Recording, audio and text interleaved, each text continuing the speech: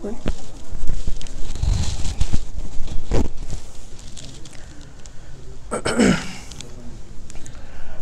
alaikum wa rahmatullahi wa barakatuh.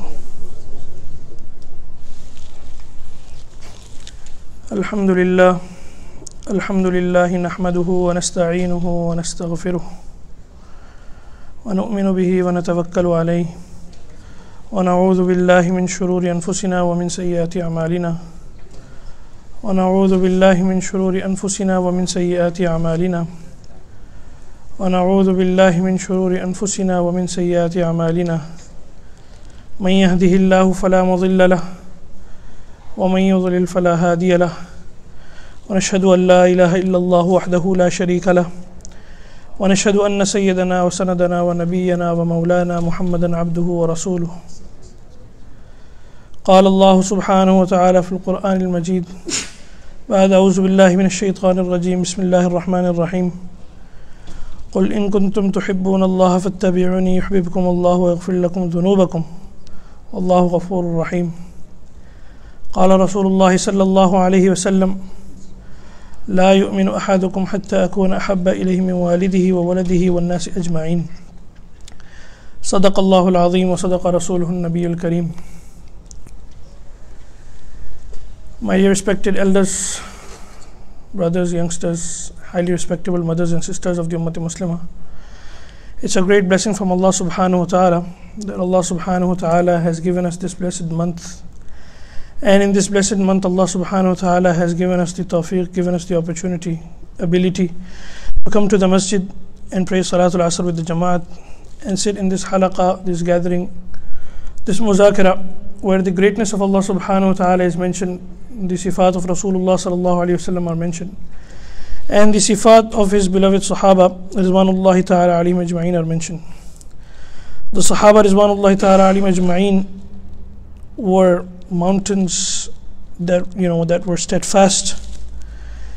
They were bright shining stars of Hidayat, and like I mentioned this past Monday, we mentioned the sacrifices of the Sahaba Rizwanullahi ta'ala alayhim ajma'een. And I mentioned one hadith of Rasulullah sallallahu alayhi wasallam where he said that لا يؤمن أحدكم حتى يحب لأخيه ما يحب لنفسه, that you cannot attain that high level of iman, the desired level of iman, the iman that is matlub, the iman that is desired, until and unless you love for your brother what you love for yourself. And the way the ulama have detailed this is when a person, he tries to establish this love, he gets an opportunity to stay away from sins like hasad and kibr and boast. So if he does not have jealousy, if he does not have kibr, arrogance, if he does not have boast, hatred, then to get to that level of iman would be easy for him.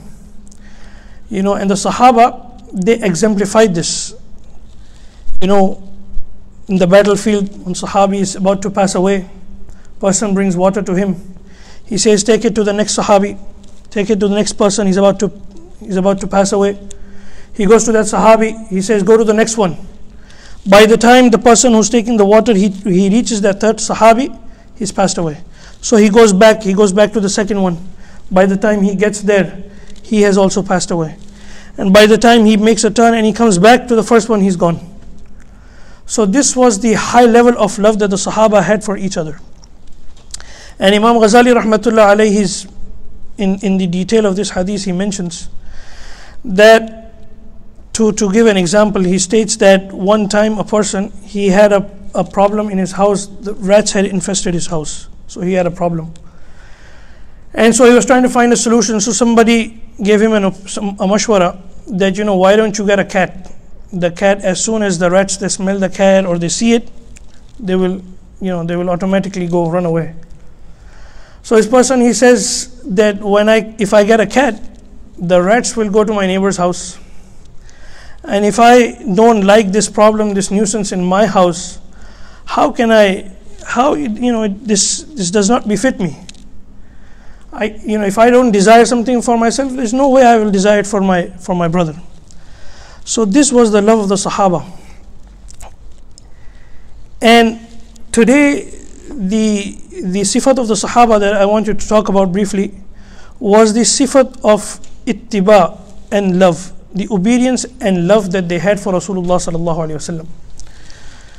But before that, to draw a parallel, to draw a similarity, I want to highlight the treatment of the previous nations with the Anbiya alayhi salam. So one time, a very rich man from among the Bani Israel, he was murdered. And inshallah we'll go into brief detail. And they came to Musa alayhi salam, and they said to Musa alayhi salam that this matter has fallen upon us, so you ask Allah subhanahu wa ta'ala for a solution. So Musa alayhi salam told to them, وَإِذْ قَالَ مُوسَى لِقَوْمِهِ إِنَّ اللَّهَ يَأْمُرُكُمْ أَن تَذْبَحُوا بَقَرَةً قَالُوا أَتَتَّخِذُنَا هُزُوًا قَالَ أَعُوذُ بِاللَّهِ أَنْ أَكُونَ مِنَ الْجَاهِلِينَ. So this rich man from among the Bani Israel had been murdered, and actually he didn't have any sons, he didn't have any direct male heirs, and he had a daughter, and his nephew wanted to marry the daughter. So he put a proposal, but the uncle rejected the proposal. So the nephew, he designed a plan. He said, I will kill him, I will get his money, I will get his daughter, and I will also get his blood money. So the law at the time was that if there are two adjoining villages and a person is found dead in village number 2 and they cannot find who was the killer, but the person belonged to village number 1, then village 2 has to give the blood money to village 1. So he came up with a scheme. He killed his uncle and he dumped his body into the adjoining village. Next day, when they got up, they found the body. This person also, the nephew also came along, and he started making a scene out of it. He said, somebody killed my uncle, and great tragedy has a great tragedy has befallen upon us. So so they went to Musa alayhi salam, and they said to Musa alayhi salam that ask Allah subhanahu wa ta'ala for a way out of this for us. We cannot find who the killer is. We don't want to pay the blood money. So ask Allah subhanahu wa ta'ala to find a way for us. So Musa alayhi salam told them what the amar and the hukum of Allah was. وَإِذْ قَالَ مُوسَى لِقَوْمِهِ إِنَّ اللَّهَ يَأْمُرُكُمْ أَن تَذْبَحُوا بَقَرَةً, that Allah commanded them to go and slaughter a cow. So they started poking fun at Musa alayhi salam. قالوا اتخذنا هزوا قال أعوذ بالله أن أكون من الجاهلين. They said, a man has died, a man has just been murdered, and you're telling us to slaughter a cow to find who the murderer is? This makes no sense. Then they tried to get out of this situation, tried to think that Musa alayhi salam would come up with another scheme or another order from Allah subhanahu wa ta'ala. So they continued to dig a hole for themselves.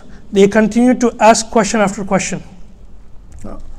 said قالوا ادع لنا ربك يبين لنا ما هي إن البقرة تشابه علينا وإنا إن شاء الله قالوا ادع لنا ربك يبين لنا ما هي إنه يقول إنها بقرة لا فارض ولا بكر عوان بين ذلك فافعلوا ما تؤمرون قالوا ادع لنا ربك يبين لنا ما لونها قال إنه يقول إنها بقرة صفراء فاقع لونها تسر الناظرين قالوا ادع لنا ربك يبين لنا ما هي إن البقرة تشابه علينا وإنا إن شاء الله لمهتدون قال إنه يقول إنها بقرة لا ذلول تثير الأرض ولا تسقي الحرث مسلمة لا شية فيها قالوا الآن جئت بالحق فذبحوها وما كادوا يفعلون. So they asked Musa alayhi salam, what type of cow should it be? Should it be young or old? So the commandment came, it should be in the middle. They asked what type of color it should be. So the order came, this type of color it should be. It should have no spots, just one color, and it should look nice to the eye, and it should be one of the cows that has not cultivated the land, and it should be such a cow that has not pulled out the water from the wells. So they said, inshallah we will try to find this cow. So Allah subhanahu wa ta'ala continued to put them in a circle. They could not find it. It took them a long time to find this cow. And finally, when they found the cow, the person who was the owner, he said, today is my, lucky day. The rest of my life, every day is a party. So they asked him, how much is going to be? So he said, let's weigh the cow. So they weighed the cow, and whatever the weight was equivalent in gold, they had to pay to buy the cow. To what? To do what to it? To slaughter it. So this was the, what Allah subhanahu wa ta'ala put them because of their behavior with the Nabi, because of their arrogance, because of the way they would look down upon him, or because of the way they would try to poke fun at him. And then eventually they slaughtered the cow. Musa alayhi salam told them, bring a piece of the flesh and put it on the person. And when they put it on the person, the person who had been murdered, they put it on the person. He came back to life. He pointed out who his murderer was, and then Allah subhanahu wa ta'ala, put him back. Because they did not have the belief in the qudrat of Allah subhanahu wa ta'ala, that the power and the qudrat of Allah subhanahu wa ta'ala is limitless. The power and qudrat of Allah subhanahu wa ta'ala is not dependent on any means, not dependent on any asbab. It is the same Allah subhanahu wa ta'ala that split the river for Musa alayhi salam. It is the same Allah subhanahu wa ta'ala who melted the seal in the hands of Dawud alayhi salam. It is the same Allah subhanahu wa ta'ala who gave the shifa in the hands of Isa alayhi salam. And it is the same Allah subhanahu wa ta'ala who protected Ibrahim alayhi salam in the fire. قُلْنَا يَا نَارُ كُونِي بَرْدًا وَسَلَامًا عَلَىٰ إِبْرَاهِيمَ. And then this is one side, and the other side is the love and the affection and the ittiba of the Sahaba, complete obedience to Rasulullah sallallahu alayhi wasallam. That it is the battle of Badr, the first battle between Iman and Kufr, Haqq and Batil. On one side you have just a small army of 300 poorly equipped individuals, only 2 horses between them.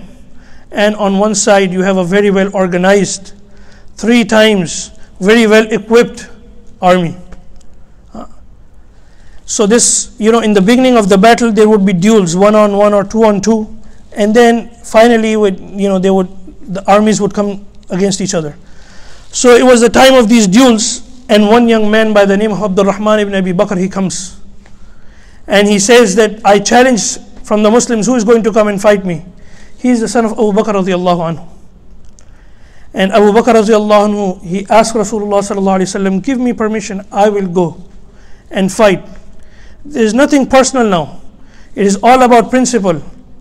It is all between haqq and batil. It doesn't, Abu Bakr radiallahu anhu doesn't care who it is. If it's just a mushrik to him. He asked Rasulullah sallallahu alaihi wasallam, let me go. It will be my sword, and there will be no Abdul Rahman bin Abu Bakr will be left. The love of the Sahaba Rizwanullahi ta'ala is unparalleled. Their complete ittiba. The one time Rasulullah sallallahu alaihi wasallam is making, he's the khatib, he's giving a lecture in the Masjid al-Nabawi, and the Sahaba completely filled the masjid, and there is no more room left. So the Sahaba, they come inside and they start standing by the walls and start standing by the pillars, and Rasulullah sallallahu alaihi wasallam tells them to sit down. So this is against the adab of a majlis, that if there is no place, you go outside, you go to the adjoining room, or if there is no place, you go outside. So Abdullah ibn Mas'ud radiallahu anhu, he was not in that majlis, he was not in the Masjid al-Nabawi, he was in the alleyway outside of the masjid. But just the words of Rasulullah sallallahu alaihi wasallam telling the Sahaba to sit down entered the ears of Abdullah ibn Mas'ud. And Abdullah ibn Mas'ud, where he was, he just sat down. He was walking, he just sat down where he was, because the commandment of Rasulullah sallallahu alaihi wasallam entered his ear to sit down. He was not even in the majlis. He just sat down where he was. Abdullah ibn Mas'ud radiallahu anhu is one of the Sahaba who entered the fold of Islam in the very beginning.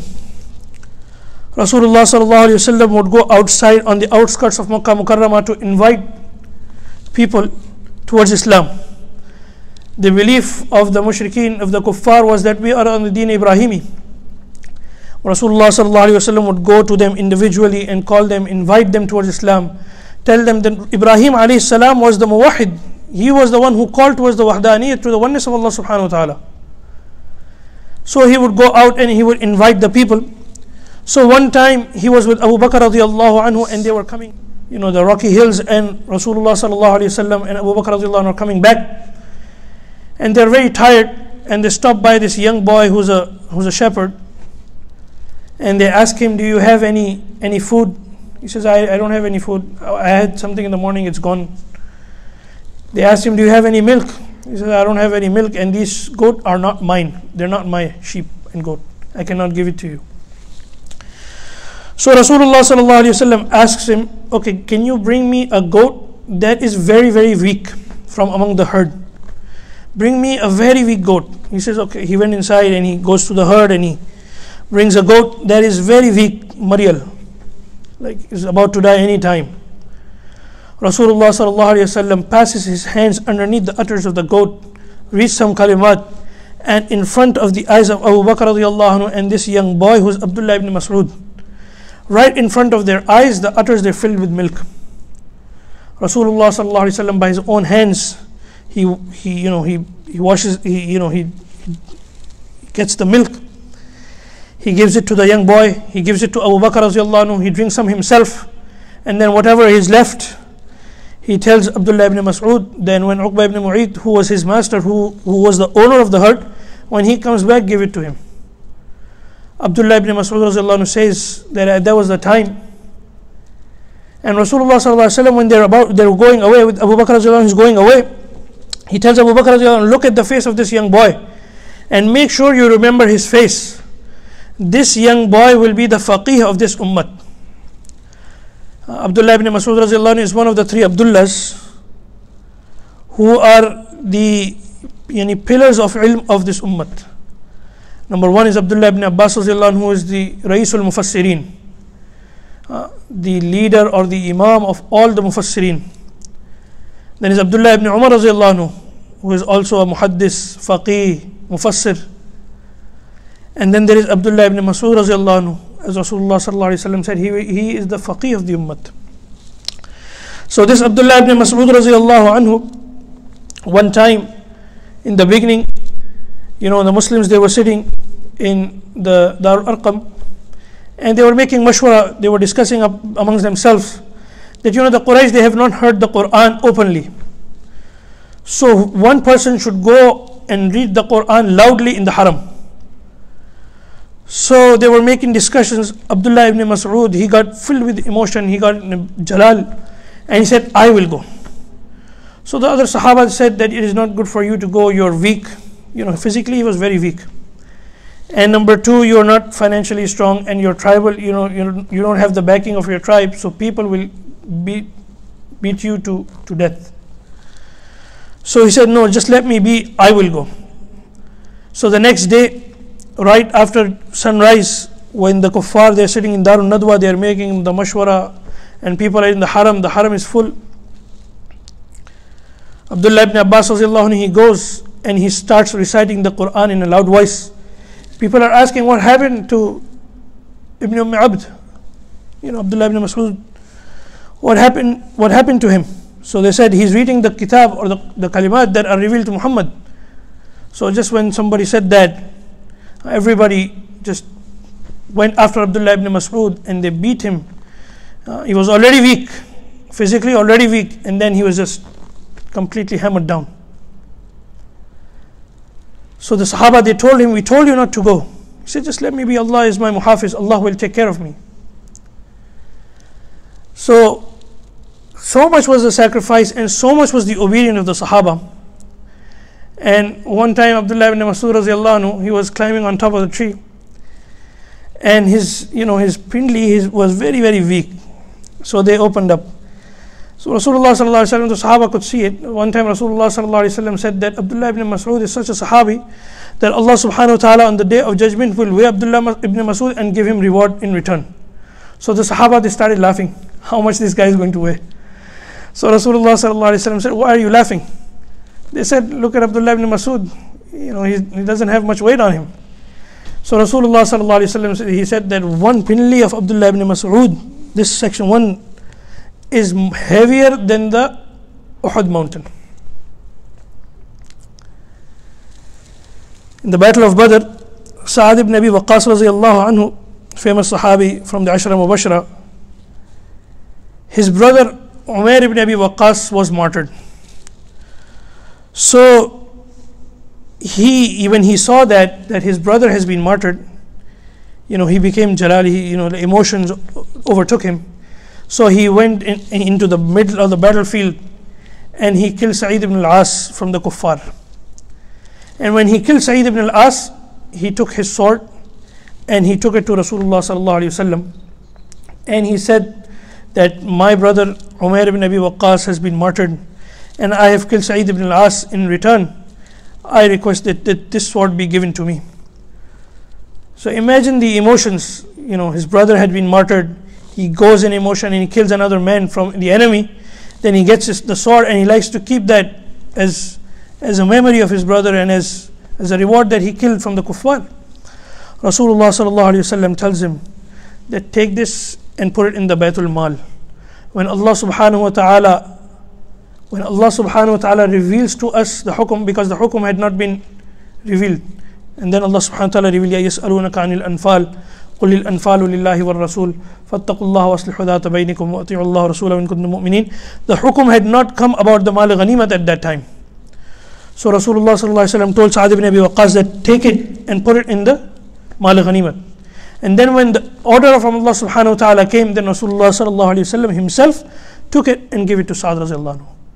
The point was that Sa'ad radiallahu anhu did not make any, did not say, no, I want it, or this happened and that my brother has given it. No. This is the hukum of Rasul. Sa'ad ibn Abi Waqqas radiallahu anhu takes it, puts it in Baitul Mal, in the Mal Ghanimat. When Muawiyah radiallahu anhu accepted Islam, he was like a prince. Abu Sufyan was the chief of Makkah. His son Muawiyah was the prince of Makkah. After a while, he had accepted Islam, and Muawiyah radiallahu anhu is Ajib Sahabi. He's one of the Katibin of Wahi, one of those Sahaba who used to read and write, and who could read and write, and he was the one who, one of those Sahaba who would write the Wahi as it would be revealed to Rasulullah sallallahu alaihi wasallam. So, and people say different things about Muawiyah radiallahu anhu. One time, Abdullah ibn Mubarak rahmatullah alayh, who is one of the teachers of Imam Bukhari rahmatullah alayh, and he was also given the title of Amir al-Mu'mineen fil Hadith. Someone asked him that what is your opinion about Muawiyah radiallahu anhu, and the person who was asking the question was trying to compare him with Umar ibn Abdul Aziz. So Abdullah ibn Mubarak rahmatullah alayhi replied that what you're asking about Muawiyah radiallahu anhu is a Sahabi, he's a Katib al-Wahi, and Rasulullah sallallahu alayhi wasallam, the chest of Muawiyah radiallahu anhu was, Rasulullah sallallahu alayhi wasallam touched the chest and made dua for Muawiyah radiallahu anhu. And Muawiyah radiallahu anhu was alim, was zahid. He says that when Muawiyah radiallahu anhu was in the battlefield with Rasulullah sallallahu alayhi wasallam, and just the dhul, or just the dust that was entering the ride, the savari of Muawiyah radiallahu anhu, the animal that he was riding, those dust particles that were entering the nostrils of the animal, Umar ibn Abdul Aziz rahmatullah alayhi cannot even reach that status. This is a Sahabi of Rasulullah sallallahu alaihi wasallam that you're trying to compare to. So Muawiyah radiallahu anhu had just accepted, he had accepted Islam, and he had been, in the company of Rasulullah sallallahu alaihi wasallam. So another young person, another young prince from Hadramaut, he came and he accepted Islam. His name was Wa'il radiallahu anhu. So he accepted Islam and he stayed in the company of Rasulullah sallallahu alaihi wasallam. After a while, Rasulullah sallallahu alaihi wasallam told him that you go and Muawiyah radiallahu anhu would go with you. And he gave Muawiyah radiallahu anhu instructions that you go with Wa'il, and on the way, because it's a very long travel, you go and you teach him about the deen on the way. So Muawiyah radiallahu anhu accompanied Wa'il radiallahu anhu on the way. So this is the heat of the desert and they are traveling. Muawiyah radiallahu anhu doesn't have a sawari, he doesn't have any ride. And Wa'il radiallahu anhu, the man who just accepted Islam, he's sitting on the camel. And Muawiyah radiallahu anhu is walking on the ground, in the desert. So after some time, Muawiyah radiallahu anhu asks Wa'il radiallahu anhu that, is it possible that I can share your ride? It's getting very hot down here. He says, do you know who I am and do you know who you are? I am the prince of Hadramaut. I am a prince. And you, I don't know who you are. You're no one to me. Because he had just accepted Islam. So So the bond of brotherhood and that had not taken root in his heart, and he still had those,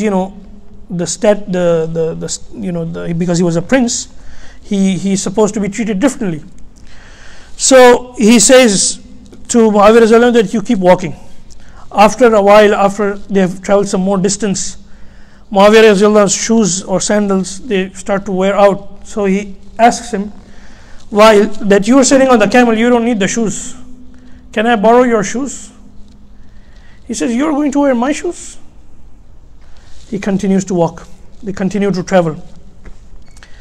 After some more distance has been traveled, he again asks Wa'il radiallahu anhu, can you make some accommodation for me? It's very hot. I'm walking in the desert. I don't even have proper shoes. So Wa'il radiallahu anhu, he says, I will make one accommodation for you. This camel that I'm riding on is, I'm the malik of the camel. The shade that my camel is making on the ground, I will allow you to walk in that shade. From Medina Munawwara to Hadramaut, Muawiyah radhiyallahu anhu traveled like that. He didn't go back running to Rasulullah sallallahu alaihi wasallam that, who have you given me? I cannot do this. No. It is the hukum of Rasulullah sallallahu alaihi wasallam. So Muawiyah radhiyallahu anhu traveled from Medina Munawwara all the way to Hadramaut, walking in the sand and in the shade of the camel of Wa'il radhiyallahu anhu. At the time of Hudaybiyah, when the Muslims, they came and they have the intention to perform Umrah, and they have the animals with them, and they are in the state of Haram, and the Quraysh, they say, we are not going to let you enter Makkah Mukarramah. So they send 200 men with Khalid ibn al-Walid to stop the Muslims. Now the Muslims have stopped. Now they send Urwa ibn Mas'ud comes, then Suhail ibn Amr, he comes, and they start the negotiation with Rasulullah sallallahu alaihi wasallam. Now the Sahaba are full of energy, they are motivated, they have a very deep desire to go back to their home. They were, pushed out of their hometown, the Muhajirin, and it's been a long time. This is 6th year of Hijrah. They have not been able to go back. They have this desire to make Umrah with Rasulullah sallallahu alaihi wasallam, and they want to go. They are ready. Their minds have already been, they were ready that Rasulullah sallallahu, we are going with Rasulullah sallallahu alaihi wasallam, we are going to make Umrah. And then the Quraysh, they stop them, and then the treaty is signed, and Suhail ibn Amr, when the treaty is being signed, so the words that are being written is, this is a treaty between Suhail ibn Amr and Muhammad Rasulullah. So Suhail, he says, if I had believed in you, we wouldn't have to have this negotiation. So cut this word out, Rasulullah, and write Muhammad ibn Abdullah. So Ali radiallahu anhu is the one who's writing. So Rasulullah sallallahu alaihi wasallam tells Ali radiallahu anhu that, strike this Rasulullah off. So Ali radiallahu anhu says, I cannot do this. You do it by yourself. This was the respect and the love that the Sahaba had. Rasulullah sallallahu alaihi wasallam himself, he cancelled the word or wiped that word off. And when the treaty was, the terms of the treaty, the Muslims are thinking, Umar radiallahu anhu becomes very, very animated, and he gets very, the emotions are high. That this treaty, by nature, by the look of it, it seems that all the terms are against the Muslims. You will not be able to perform Umrah this year, come again next year. You will only be able to stay in Makkah for 3 days, then you have to go back. If any person leaves Makkah and comes to Medina, you will have to return that person. But if anyone comes from Medina, we will not be required to return the person back to you. Anybody, and whoever wants to join in a treaty with you can join, and whoever wants to join a treaty with us can join, and there will be no war for 10 years. So on the face of it, it looks like there are a lot of Muslims in Makkah who are being captured by their families. They are not going to be able to come to Medina. Even if they escape and come, we will have to return them back. So Umar radiallahu anhu, he goes to Abu Bakr radiallahu anhu and says, are we not on haqq, and are the kuffar not the batil? That this is a treat, why we should make accommodation for them. Rasulullah sallallahu alaihi wasallam accepts the terms, and the terms are accepted Abu Jandal, he comes. He's a Muslim, and he is the son of Suhail ibn Amr, the one who is negotiating on behalf of the Quraysh, whose name is on the treaty. His son was Abu Jandal, who had accepted Islam. He had been chained and kept in Makkah. He comes to the Muslims. I have come. I am a Muslim. Rasulullah ﷺ says, the treaty has already been signed. Ya Abu Jandal, isbir.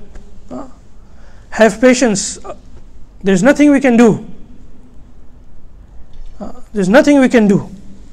Now the Muslims, they are, the emotions are, strange. So Rasulullah sallallahu alaihi wasallam, he goes and he makes mashwara.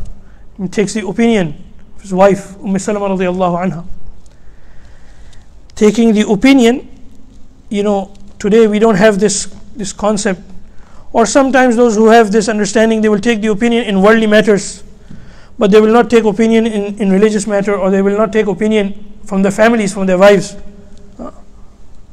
Look at what Rasulullah sallallahu alaihi wasallam is teaching, and look at what the Quran, when Sulaiman alayhi salam, he wrote, he could not find Hudhud, and Hudhud, he informed Sulaiman alayhi salam, وتفقد الطير فقال ما لي لا أرى الهدهد أم كان من الغائبين لأعذبنه عذابا شديدا أو لأذبحنه ولا يأتني بسلطان مبين.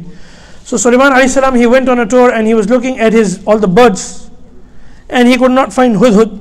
Hudhud was the special bird that Sulaiman alayhi salam that would find water for the army. So Sulaiman alayhi salam, he was upset, and he said that Hudhud is not here. If I find him and if he does not give me a valid reason why he was not here, لَوْعَذِّبَنَّهُ عَذَابًا شَدِيدًا أَوْ لَأَذْبَحَنَّهُ وَلَا يَأْتَنِي, we will slaughter him. Slaughter Hudhud.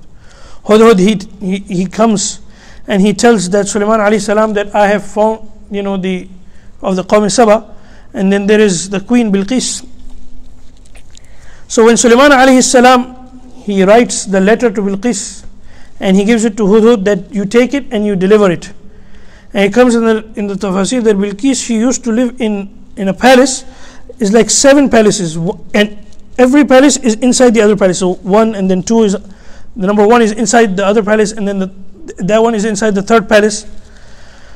So Hudhud goes through the window all the way down to the 1st palace, to the room where Bilqis is sleeping, and puts the letter on Bilqis.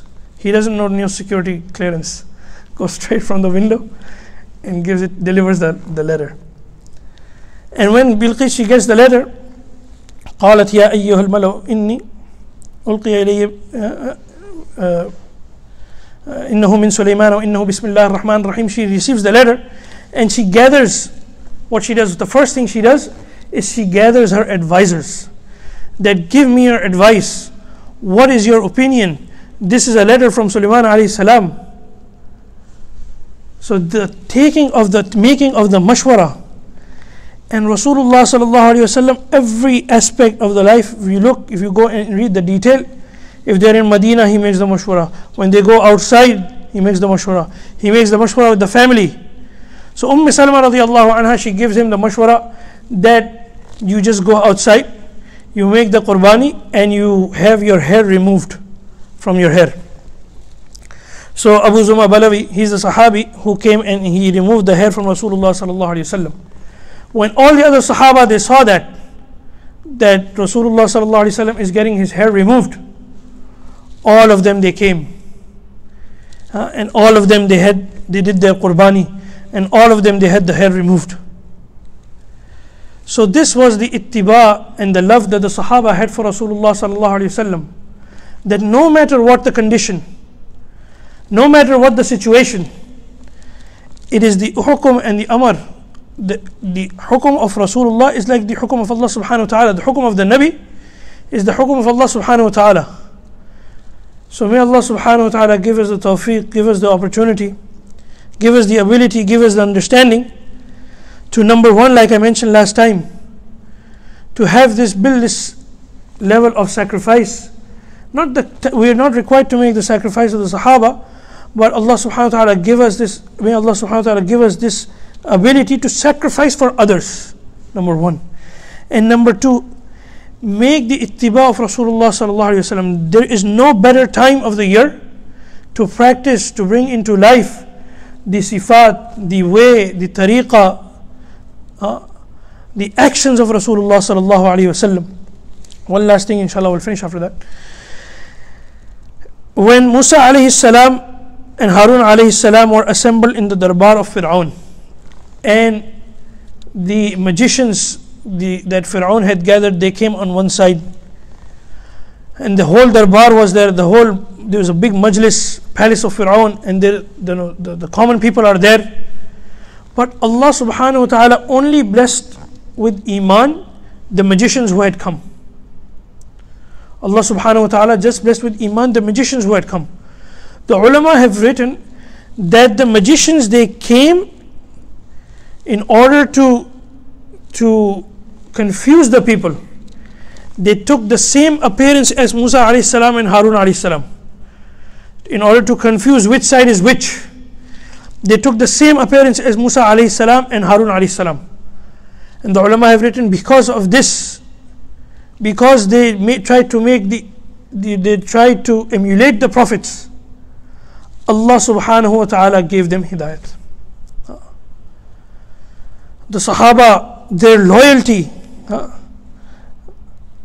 that the poet says, नाम सहाबा से खुशबुए वफ़ा आती है, उनके रोज़ों से मोहम्मद की सदा आती है. That just the name of Sahaba, because of the suhbat, it automatically, you feel an aroma of loyalty. Because the Sahaba, they took each and every sifat of Rasulullah sallallahu alaihi wasallam. They took the message of Rasulullah sallallahu alaihi wasallam. They took the deen that Rasulullah, the message that Rasulullah sallallahu alaihi wasallam said, kuntum khayra ummatin ukhrijat linnas, and they moved to all four corners of the world. They didn't go out to conquer the lands. दी अज़ानें कभी हमने Europe के कलीसाओं में, कभी Africa के तपते हुए सहराओं में. Allama Iqbal, he says, very beautiful, that there was a time when we called out the azan in the cathedrals and churches of Europe, and there was a time when we called out the azan in the burning deserts of Africa. दश्तो तो दश्त दरिया भी न छोड़े हमने, बहरे ज़ुल्मात में दौड़ा दिए घोड़े हमने. That we didn't even keep land on the side. We didn't even leave the rivers and the oceans and the seas. We just continued to move, and we traveled with बहरे ज़ुल्मात में दौड़ा दिए घोड़े हमने. Like there was complete destruction all around.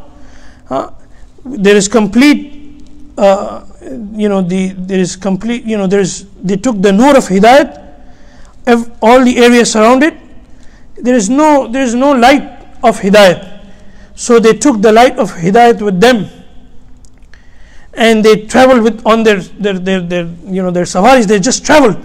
Abu Ayyub Ansari, he's traveling. Abu Ayyub Ansari rests in Istanbul. He is buried in Istanbul. And Abu Zuma Balawi, the one who took off the hair of Rasulullah sallallahu alaihi wasallam, is in Damashq. So Abu Ayyub Ansari, he is very old. He is the one who hosted Rasulullah sallallahu alaihi wasallam when he came to Medina Munawwara, and he is traveling. They are traveling. So he says his time is near. He's about to pass away. He says that don't bury me here. Bury me what your last stop is. Where you stop, Istanbul is, then there is the sea, the ocean is there. So the Sahaba, they stopped at Istanbul. Abu Ayyub Ansari, he said that on the day of judgment, so I can tell Allah subhanahu wa ta'ala that not only when I was living, I was traveling in your path, but even when I had passed away, I continued to travel. This, my dear respected elders, was the life of the Sahaba. This was their ittiba of Rasulullah sallallahu alaihi wasallam. May Allah subhanahu wa ta'ala give us the tawfiq, give us the ability to bring more and more of the sifat of Rasulullah sallallahu alaihi wasallam and the sifat of the Sahaba. Wa akhiru da'wana and alhamdulillahi rabbil alameen.